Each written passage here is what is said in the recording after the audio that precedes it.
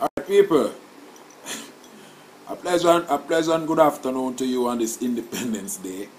Yesterday I started something in good faith, you know, in the spirit of meekness, to help my friends in the diaspora to understand how the barrel, or how the receiving of gifts are treated by persons who are members of the Barrel Receivers Association of Jamaica, shortening BRJ.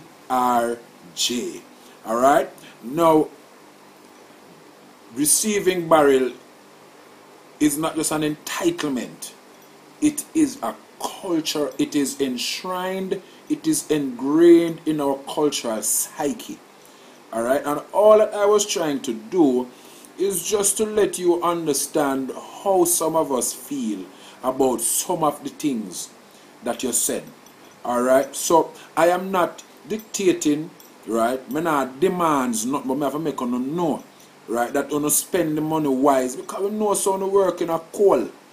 Alright? And we know say you work in a heat and in some undesirable conditions, just so that you can send the things them come out here to it.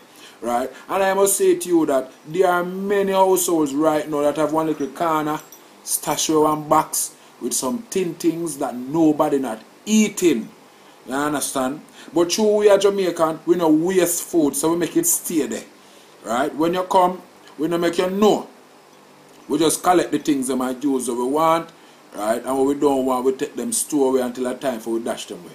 Right, so all I'm doing is just giving you the little do's and don'ts, because you have to send barrel anyway. Whether or not you like it, you have to send barrel, because you have to come back out here.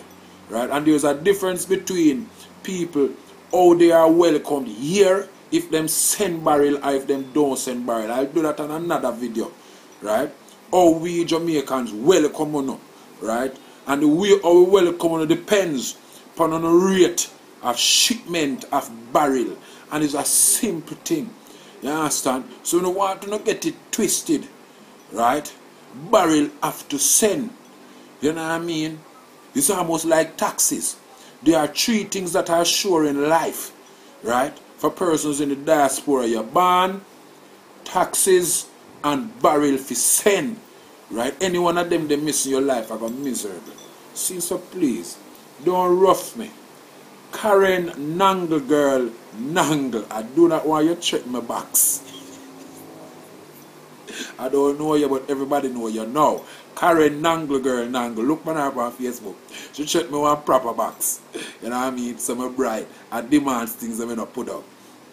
I am only the representative of your family members. Alright? And they don't like some of the things that come in the barrel. So I will talk about those other things on the next video. Soon come. Happy Independence.